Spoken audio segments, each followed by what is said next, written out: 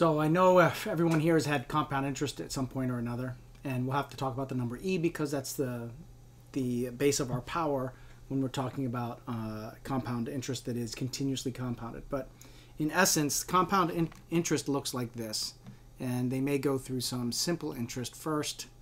You're going to have your amount that your final amount, so I guess you can say PF, and your principal amount, P sub 0, so that's starting times 0, times the power is going to be 1 plus the interest rate as a decimal divided by the number of compounding periods in t raised to the exponent of n times t, where again n is number of compounding periods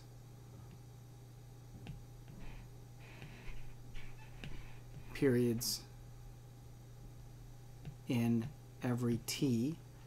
T equals time in units. When I say units, it could be years, it could be months, it could be days. Typically for money and interest, it's years. Okay? Typically, but not always. And R is your interest rate.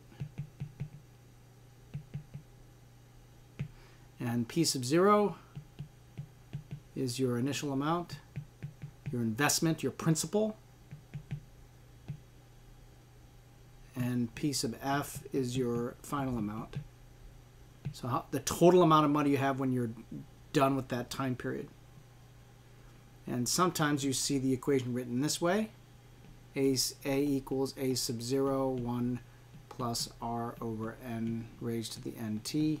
Sometimes you see A equals P, 1 plus R over N NT, principal, final amount. So all the letters mean the same things in the same positions. They just might use different letters or different notation. Okay?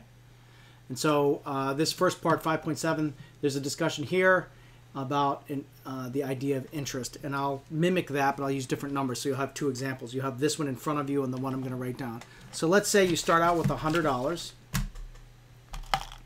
So let's say you start out with $100. So your principal equals $100. And your interest rate is 10%. Okay? And they used 1%, but I'd rather use 10% because that's more realistic with some investments. If you're talking about savings, it's not even 1%. Let's say the number of compounding periods in 1t is equal to 1 in t. And let's say that t is a year. Okay? Number of years. Okay? So that means that if there's only one compounding period in the number of years, that means n is equal to 1 year, or one compounding period in the year. So we end up writing the equation, my final amount is equal to the principal, times 1 plus R over N to the NT. But if I stick those numbers in for this little example, you start out with $100, 1 plus 0.1, so that's 10% written as a decimal, over 1, which is N, 1 times T. So A equals 100. 1 plus 0.1 to the t. So notice that at t equals 1, so 1 year has gone by. Well, let's step back a second. At t equals 0, that means no time has gone by, you just stuck the money in the bank. You get 100 times 1 plus 0.1 to the 0. But this whole thing raised to the 0 is equal to 1, correct? So that means A equals 100 times 1, which is 100. So that means at time 0, you have $100. But that should make sense. You just stuck it in the bank, no interest has accrued. So I'm showing you that the formula actually works no matter what time period it is. Now let's go back to the base formula and figure out what's happening in some other areas. 1 plus 0.1 to the t. Let's say that t at t equals 1, so that 1 year has gone by. Okay, so 1 plus 0.1, and that t is equal to 1, right? So this is equal to 1. But if it's this to the 1, it's just that, right? So I can think of it this way. So really, let's distribute this 100 instead of adding those two numbers. I get $100. That's my original amount of money. This is this multiplied times that 100. So that 100 is my initial amount of money. plus 0.1 times 100, my initial amount of money, plus $10. So this is why many people think of this growth factor or this growth rate is going to end up being I'm keeping my whole amount and I'm adding 10% more. And so I get $110, right? Now, at t equals 2, 1 plus 0.1 t equals 2, that's 100, 1.1 squared. 1.1 squared is 1.21. So in other words, you're going to keep the whole amount.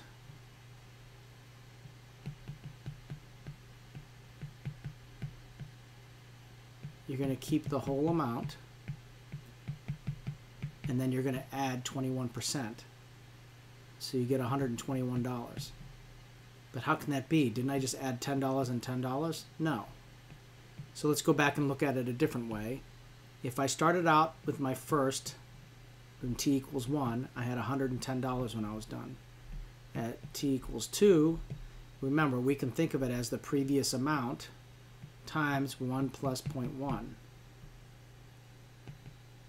110, the previous amount, times 1 plus 0.1.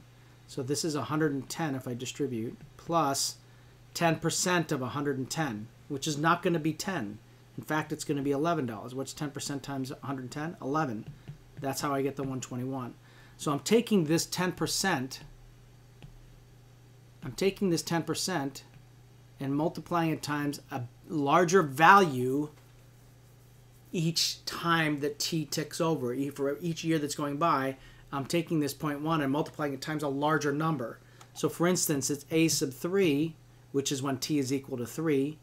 I have 100 times 1 plus 0.1 to the 3. But that's like taking the previous number and multiplying it times 1 plus 0.1, which is $121. I just keep it, plus 10% of that. So instead of $10 or $11, it's actually $12.10. So at t equals 3, I'm going to have, what is that, 133.1. $133.10. That's more than just adding 10 each year. Adding 10 each year would be a linear equation where I'm multiplying it, the slope, 10, times 3 years gone by, so I'm adding $30. This is not that. And so this is why compound interest, if you can put money aside and gain interest on it and never touch it, you will have hundreds of thousands or millions of dollars by the time you're my age. If you just put $100 in every week or something like that and gain it, that's you're going to get the $100 times, you know, over and over and over again, but you'll also gain interest on that, which will be compounded on itself. All right, so that's what is happening here. Now, this particular equation is simple interest when we don't have compounding periods. But I'm going to tell you that's if, or you could say that we have one compounding period in a year.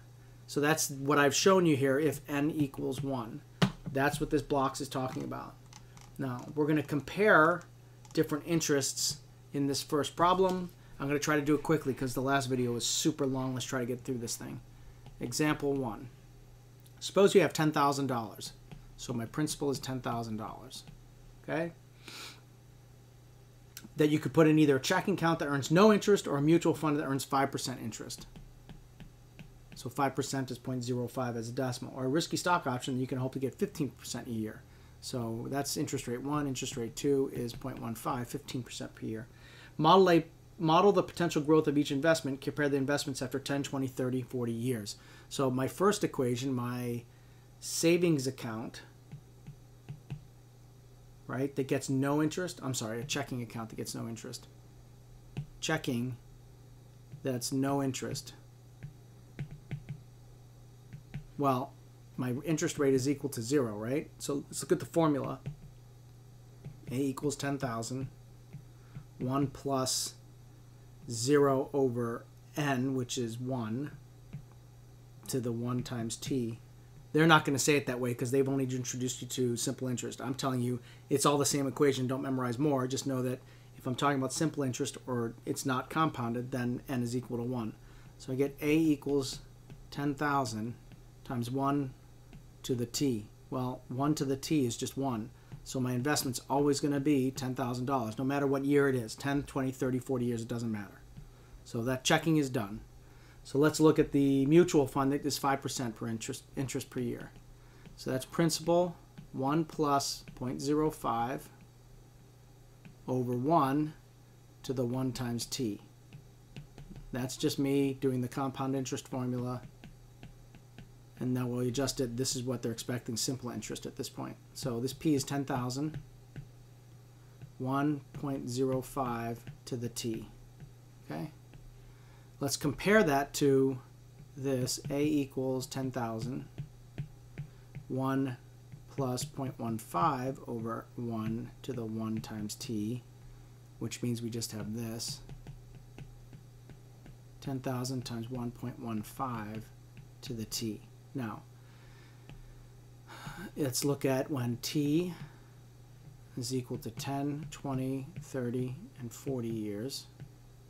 And I'm sorry, my A amount for that and my A amount for this. I'm probably going to get jammed up in here, but in that one column there. So let's go look at this. So let's pull up the calculator and let's do 10,000.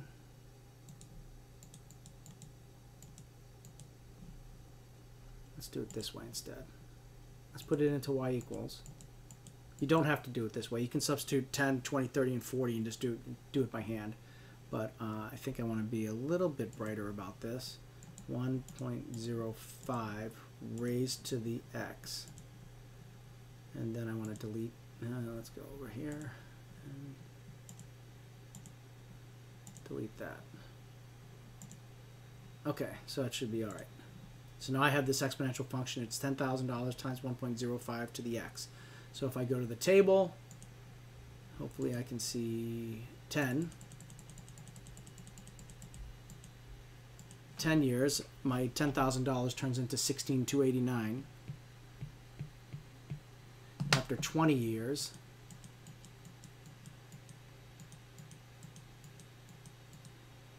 it turns into 26,533. 26,533.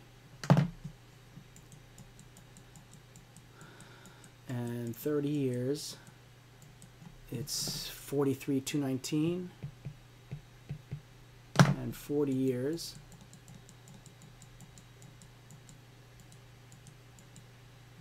it's 7,400. Okay, $70,000 after 40 years. So yeah, you wouldn't start out with 10K, you'd put $100 in a pop, and if you continue doing that, you'd have way more than $70,400. But in any case, what do we got here? Let's go back to the y equals, and we'll stick the other equation in here. Oops, let's hit enter. And we're going to put 10,000 times 1.15 to the x. We'll hit enter. We'll go to the table. And we'll look at our numbers. Look at 40. Instead of having $70,000, I have 2.68 times 10 to the 6th.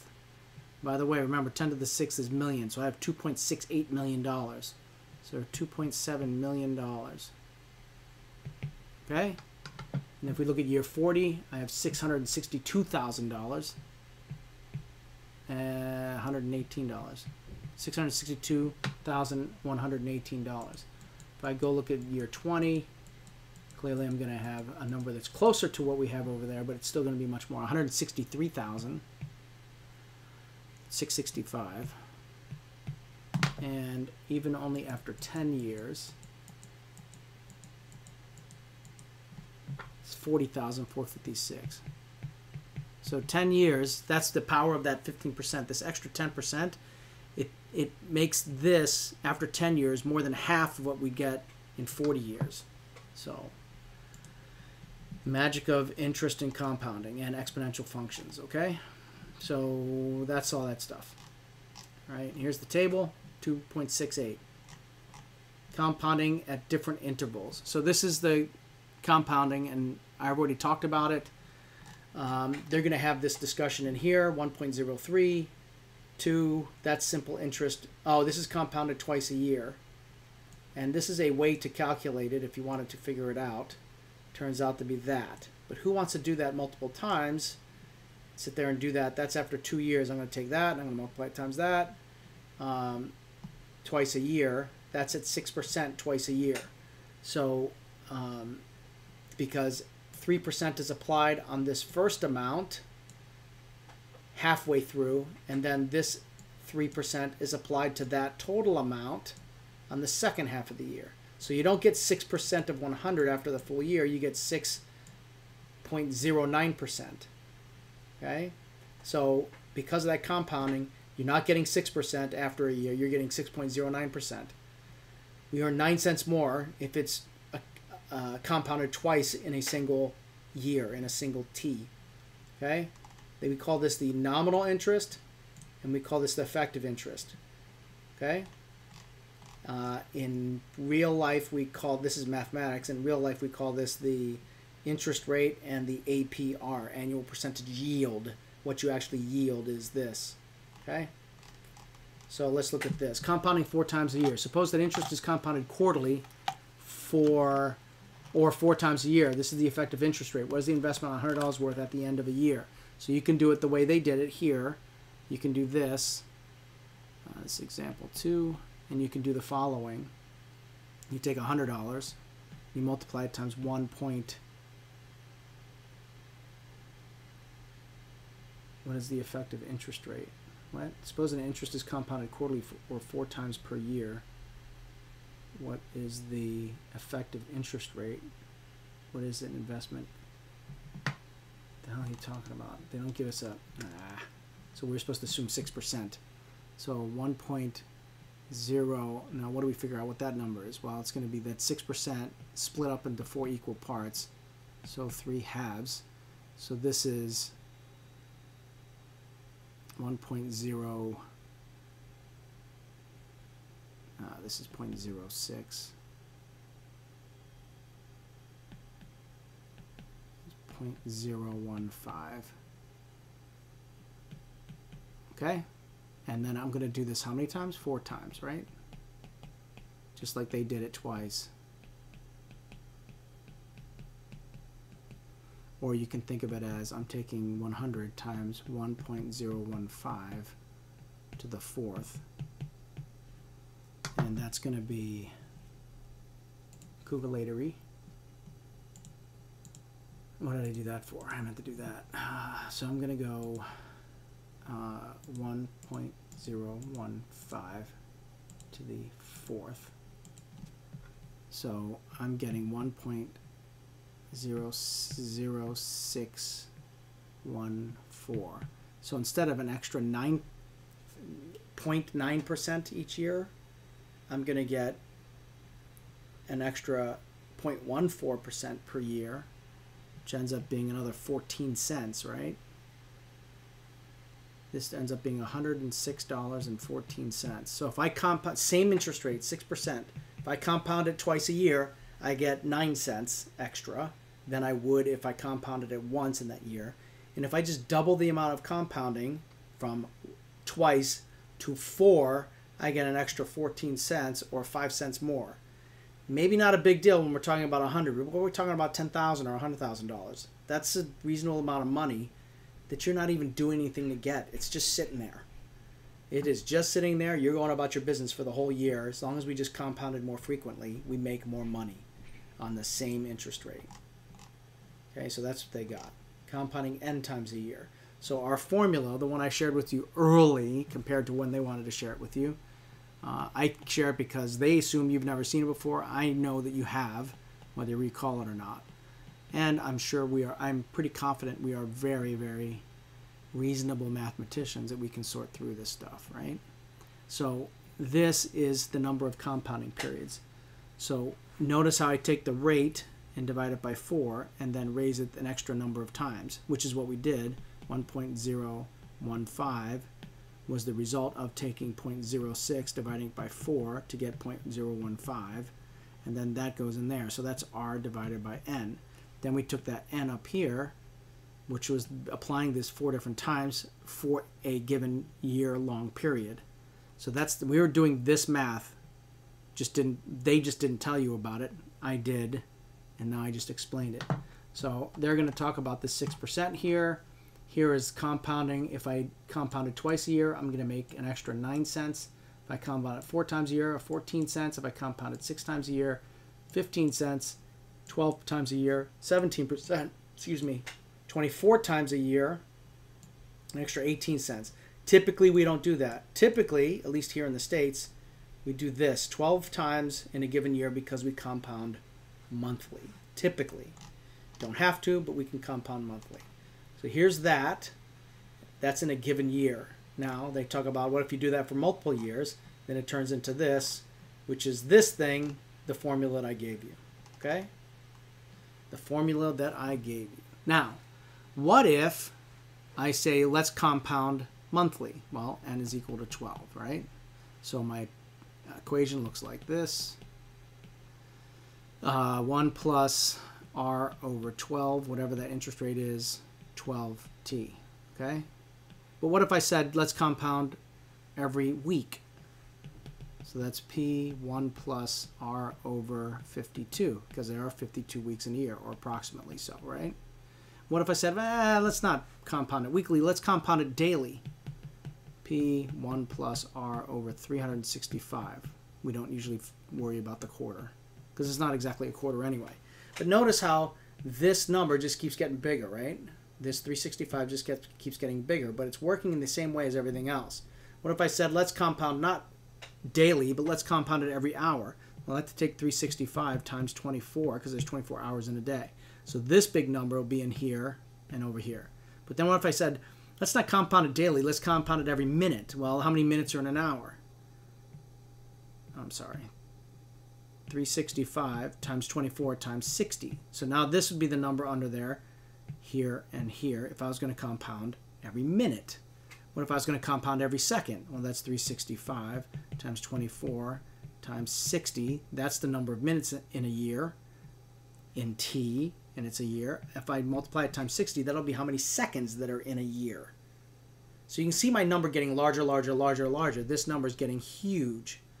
Now this idea of that I'm bringing up is what happens when I compound continuously. So if I increase the number of compounding periods so much so that it's gigantic, now let's say not every second, but every half a second, then I'm going to multiply this times 2. Every quarter of a second, I'm going to multiply that number times 4. So the idea is if I just increase this number infinitely many times, this is kind of what happens. Let's see if I can get this graphed out here pretty quickly. Let's turn that off from the previous. Y equals 1 plus 1 over x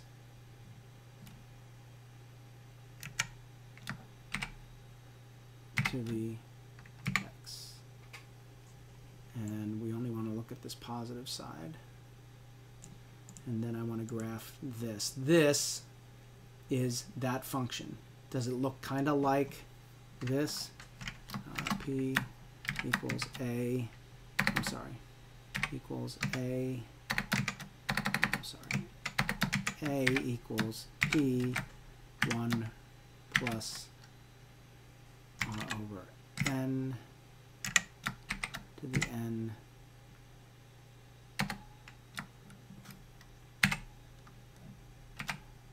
N times T. Does this, if I change this to an x, I'm sorry, it's not cooperating with me. This x is that x. This r is 1, so if I just change this to 1, if I don't have a starting amount, can you see that this looks quite the same as this? They look the same, right? So this is a representation of our function without some of the other numbers like the principal amount. Now this, if I make this x very, very large, this x down here, it gets really, really big, and this gets really, really big too because it's in place of the n. If that gets really, really big, like going towards infinity, this graph approaches a particular number. Yes, in fact, it's asymptotic. There's an asymptote. Where's that asymptote? Well, it's at y equals e. This number, 2.718, blah, blah, blah. It's that. That's the asymptote. It gets closer and closer and closer to that, but never gets there. Okay? It never crosses. Notice how the purple thing never crosses over here. Don't worry about it up there. Okay? Because we're talking about numbers greater than 0. We don't put negative. We're not putting any negative x's in here. It's getting closer and closer and closer, but notice how it doesn't really get up against that black dotted line. It's just a little bit below. Okay? But it didn't take too long to get there. So this mathematics, see how it's farther away over here, and it gets closer and closer until we're up on there. Okay? So it's asymptotic to this number, and that number is e, Euclid's constant. Okay? So what ends up happening is this whole thing approaches that value, and there's an algebra problem in chapter 5, 5.7, I guess. Yeah, it's right here, exploring with E, I think. Oh no, it's a homework problem in the algebra aerobics. So what happens is you can do some math that's super complicated, but we don't need to do that. We don't need to derive it algebraically, but what ends up happening is our formula for compound interest, if I'm compounding continuously, looks like what's in the blue box. So it ends up looking like this. Oops. I'm going to use what I've been using. A equals P e to the RT. The interest rate number jumps up there, because remember, those were the n's. This 1 over n, 1 plus n. This was our interest rate, right? This structure here becomes this, and this r ends up flopping up there. It has to do with some exponential rules and some other derivation stuff that you don't need to worry about. We're just going to pass it up. I hope you remember having seen this before in high school. A lot of my peers, because we were old and we had this old shampoo called PERT shampoo, we would always just refer to this equation as PERT. So you need to know when should you use PERT and when not. When, if I'm compounding continuously, I'm making that n get bigger and bigger and bigger, which means my function is approaching infinity, and then it looks like that curve, which is approaching this e. So this e is that number. It's not a letter, even though it is the letter e. It represents 2.71 blah, blah, blah, blah. Okay? So that's the equation. It's over here on the right as well. So here's an example. This is example 3 for this video lesson. All right. If you have $250 to invest and you're quoted a nominal interest rate of 4%, that means your R is 4%. Construct the equation that tells the equations that tell you how much money you will have if the interest rate is compounded once a year. So a couple situations: when n equals 1, quarterly when n equals 4, once a month n equals 12, and continuously, or n equals infinity. You're not actually going to substitute infinity, and you know that it's as quickly as I physically possibly could do it, and we just get faster and faster with computers, etc. So we have the different formula, okay? So construct equation. So at 4%, we would have the following. A at 4%, I'm sorry, at quarterly, let's call it quarterly, A sub Q, I'm jumping the gun here, A sub A, which is annually, is the principal amount, one, and use different letters, that's fine, R 0.04 over 1 to the 1 times T.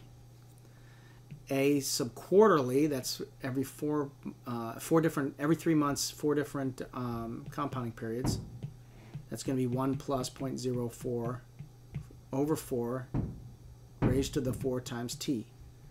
If I'm going to go monthly, so that's amount after monthly interest, P 1 plus 0.04 divided by 12 to the 12 times T. And then continuously is P to the, P to the E to the 0.04 T. So P times E to the 0.04 T. That's the answers for example tray. And, oh, we're supposed to start with $250 and do the interest for how many years? Oh, 10 years. So I think you can do that. You would just substitute 250 in for each of these 4 p's, and then substitute 10 in for t, and work that math out. Okay? Might I suggest you do that now, using your calculator, writing it down on a piece of paper, and after hitting pause and checking your answers with what's up on the screen right now. So hit pause and do that work. Because if you have to do that work later and you've not done it before, or it's been 2-3 years since you've done it, you're going to have to look it all up again, and maybe you'll do something to remember it now. Okay?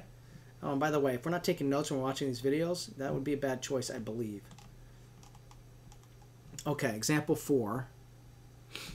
Continuously compounding debt. Suppose you have a debt on which the nominal interest rate is 7%, compounded continuously. What is the effective interest rate, the annual percentage yield? So if it's compounded continuously, we have this formula, P-E-R raised to the RT. If we don't refer, we're not concerned with P as the amount of interest. We know that the R is 0.07 and T is I don't know. So what do we want to know? We want to know the average annual percentage yield, which means we want to know what R is. Meaning not R like 0.07%. We want to know what it is per year, which means we have to convert this thing, e to the 0.07, and understand what it is when it's just A. Okay, when it's just A. And so why do we want to know when it's just A? Because we want to know what this is, 1 plus R. We want to know what that is because that's my annual percentage yield, my effective interest rate. Remember earlier I called it the annual percentage yield? Here they're finally talking about that in that language. Effective interest rate is the mathy way to talk about it. APY is the accounting way to think about it. So I'm going to put, all I'm simply going to do is put that in my calculator, and it's going to tell me what that value is. So E, how do I get to E? So notice how natural log, it's hard to see probably on my screen because this E to the X is really light colored. So it's the second button, natural log. So second, natural log. We'll understand why that relationship exists between natural log and E to the X. And then I'm going to put 0.07 in here, and I'm going to hit enter. And so I get A, or E to the 0.07 is equal to A, which is equal to 1.0725, which is 1 plus R, which means that's 1 plus 0.0725, which means my annual percentage yield, my APY, is equal to that little R value, which is different from the one in PERT, is 7.25%. Okay? And we'll see that we get 7.3, which is 7.25 rounded. And so they did the same work. What is the better interest rate? So this is example 5. So example 5 tells us what is the better interest rate. You have a choice between 2 different bank accounts. One is a passbook account in which you receive 5% per year, compounded once per year. So N is equal to 1, R is equal to 0.05. Then you have another which pays interest at 4.9%, 0.049, 4.9%, and it's compounded continuously. So I'm going to use, let's say, N is equal to infinity, compounded continuously. So scenario 1, that's this. Scenario 2 is that. So scenario 1, we have A equals P to the 1 plus R over N to the NT. I suggest every single time you're doing work with this, you write that down so that when it comes to the project, you don't have to look it up.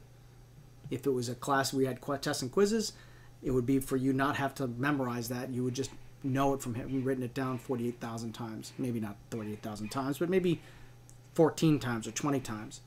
So P, we're going to use the same P for each one, so it doesn't matter if we use 100 or 1 or, just can't use 0 or a negative number for that matter. 1 plus 0.05, N is 1 to the 1 times T, which means I end up getting simple interest of 1.05 to the T. Now, with E, I have to figure out scenario 2, and I get A equals P to E times E to the RT, which is P, I don't care, E to the 0.049 raised to the T. Okay? So again, just like we just did in the example problem just before this, I'm going to put that in my calculator and see if is it going to be less than or greater than 1.05. If it's greater than, then this is the better investment. So e to the second natural log, you should be doing this right with me or hitting pause to do it yourself, to the 0.049. It was definitely going to be better if I typed it in as 0.49, 50% interest. So we get the effective, or the growth factor, effective growth factor is 1.05022 to the t. So this is exactly this number, version 1, and this is a little bit more. I mean, it would not make a difference in the first 20 years probably. Well, it'll be more, but maybe not significantly so. But after 50 years, it will be fairly significant, okay? You know what? Let's go figure that out. If I put $100 in the bank and 1.05 for 50 years, and compare that to $100 with 1.05022 for 50 years. Okay, so let's do that one first. This one is my, we're going to take this number and raise it to 50. I wanted to do that one first because it's already in the calculator. Raise it to 50 and multiply it times 100, right? Is $11.58. So this turns out to be $1,158.83. Now, if I just take $100, multiply that times 1.05 raised to the 50, I'm going to make, what, $12 less? But remember, we're talking about $100 that I put in the bank and didn't touch it for 50 years. What if I was adding $100 every month? That would be huge, I think. Or a lot huger than that, if huge is a word. Where am I, from New York? No offense. So the second one, compounding continuously, is a better deal. And they don't get into it until over here. So 5.02. So the CD is a better deal, compounded continuously. That's what we found as well.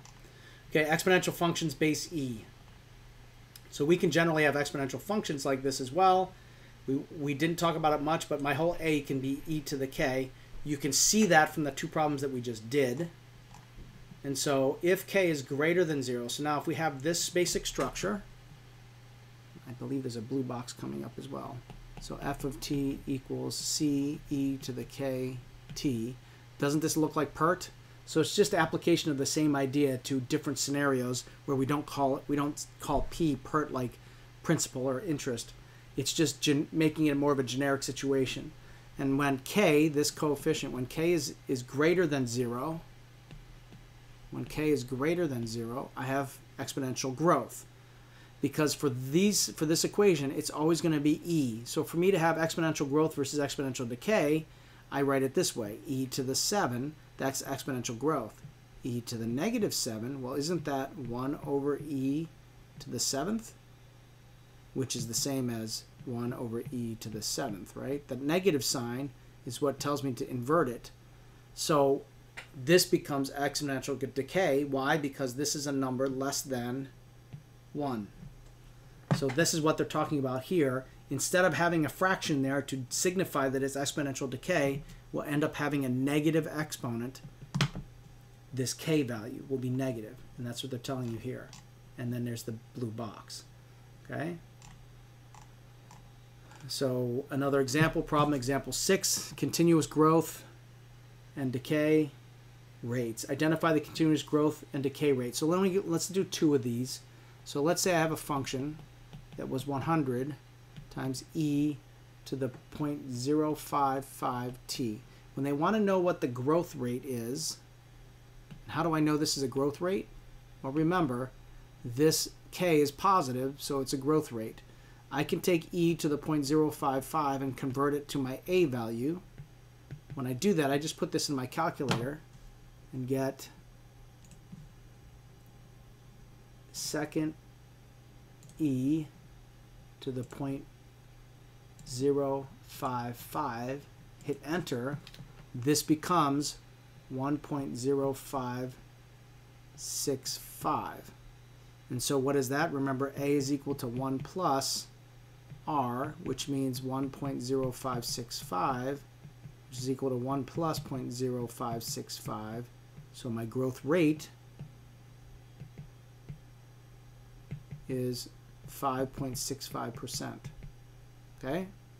Let's do a second one. This one we'll make sure we look at one that's decay. So here, let's look at this one because the numbers are different, even though they're negative. So f of t equals 100 times e to the negative 0.02t. Okay, so my contention is that this negative sign is what's causing it to be exponential decay. So let's do the same thing. This e to the negative 0.02 is what's in place of my a, right? Because if I have this, it's the same as that. So let's just put this stuff in my calculator, this right here, and figure out that second natural log, so that's e to the negative 0.02, is equivalent to 0.9801. That's my a value. But remember, my a value is 1 plus r. So I'm going to subtract 1, and I'm going to get a negative r value, correct? Maybe I should take it out to a couple more decimal places. Let's go 0.2. And so this is going to be, because it makes it look like it's the same as that, and you shouldn't think of it as the same as this number. So it's going to be negative 0.9, doofus can't subtract. Negative 0.0, what is that going to be? 0.198, okay? And it's negative because it's decay. So my decay rate is equal to 1.98%, okay? 1.98%. So let's see what they have to say about their solving of the problem. So they get, so they get 5.5 for this one, and they get 0.2. They rounded a lot, so it looked the same, and I don't like that necessarily. I want you to see the difference between them, and they use the same number so they could show you that one's decay and one's growth, not because of the 0.0055 or 0.02. It's because of negative and positive.